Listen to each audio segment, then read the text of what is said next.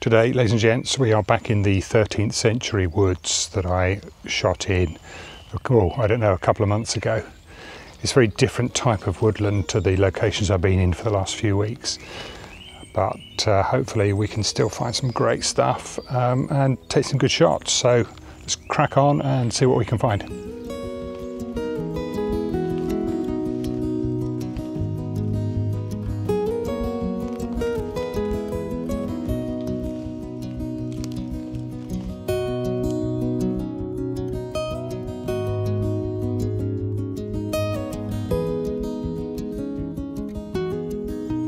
So I've come across this tree stump that's covered in some kind of sort of puffball type mushrooms. Don't know what they're called.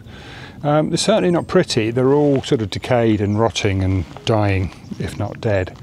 But the textures and just the sort of patterns are so interesting that I think we're shooting anyway. So I'm going to set that up. Right, we're fully set up. This one was a bit of a fiddle to set up because I've had to clamp the LED light, which you can see here, to this convenient branch that's fallen against the stump. But what that's doing is allowing us to have some nice warm light here at the bottom of the subject. If I just wave my hand in front of the light, you can see the difference that's making. That's just helping to get it to stand out against the dark area behind it.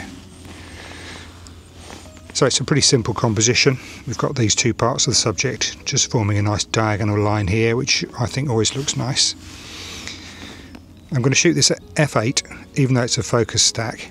If I shoot at wider apertures, I find I often get blooming around the edge of where you get this contrast between the light areas and the dark areas. So at f8, that's just a little bit more controlled, so that should look good. So yeah, it's a very simple shot. I'm not sure what else to say about the composition of this. We're just kind of nicely isolating the subject against, against the background. So I'm going to focus here. I'm going to draw the focus towards me, and I'm going to shoot a focus stack. So we're doing the usual 100 images. I'll just choose the ones I want later, and we're going to shoot that now.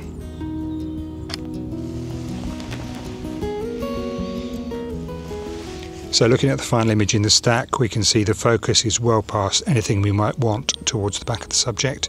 So we should be good for a nice stack. So yeah, if that one looks good, here it is now.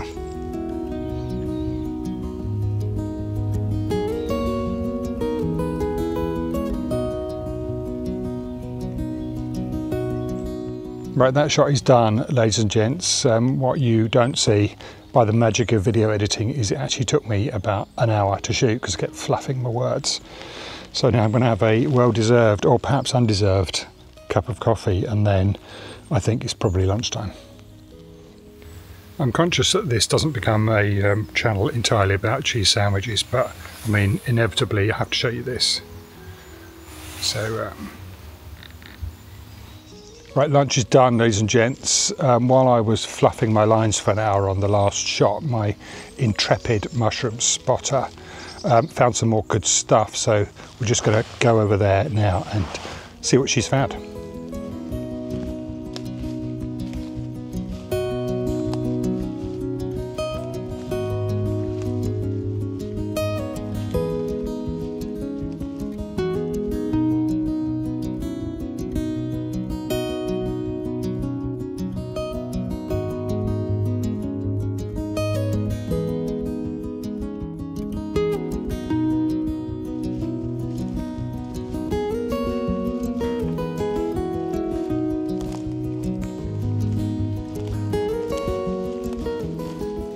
So once again, ladies and gents, my intrepid mushroom spotting assistant has come up with the goods, and she's found these black things growing up from this little piece of log.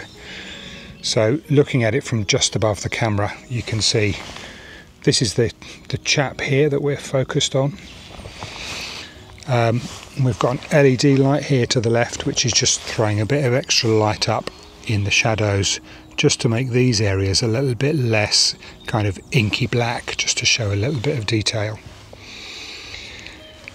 I'm not sure what else to say about the composition really. This main chap here is offset slightly to the right, And to me he looks like a kind of a Harry Potter Dementor raising his arms up. Do they have arms? I don't know. Raising his arms up to do whatever he does to these other chaps down here. So I'm going to shoot a focus stack of this, but it's not because I want lots in focus, it's because I want to make sure this one is fully in focus, possibly this one as well. I still want lots to fall off in the background, but I think a single shot might give me just not quite enough depth of field. So looking at my depth of field preview there, even at f8 it doesn't really increase the depth of field by a huge amount. So yeah, we're going to shoot a focus stack. I'm going to focus on this little point here, which I think is the most important part. I'm going to bring the focus towards me slightly, just to make sure I don't miss anything. I don't want to miss this little point up here, so I might come a bit closer. That's it, just to make sure we're fully in. And I'm going to shoot a focus stack. This time I'm going to shoot 50 images. Just going to check my focus again. Yeah, looking good. So I'm going to shoot that now.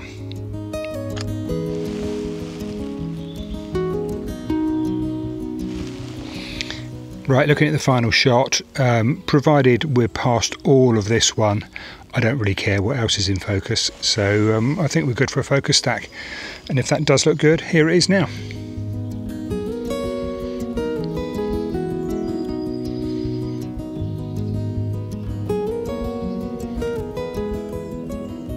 Right, that shot's done. I'm going to crack on and see if I can find one more good shot today.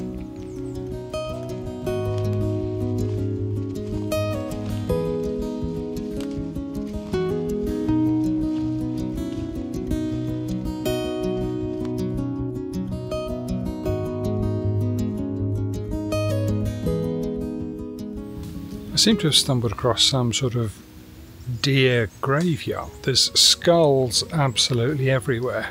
Skulls, jawbones, all sorts of bits just scattered around on the ground.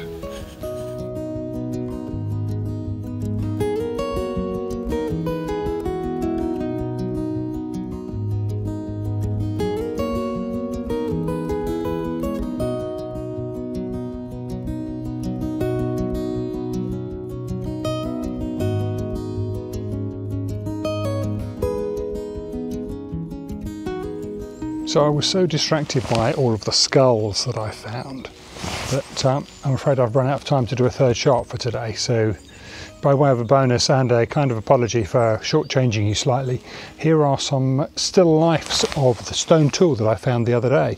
Hope you like them. Cheers.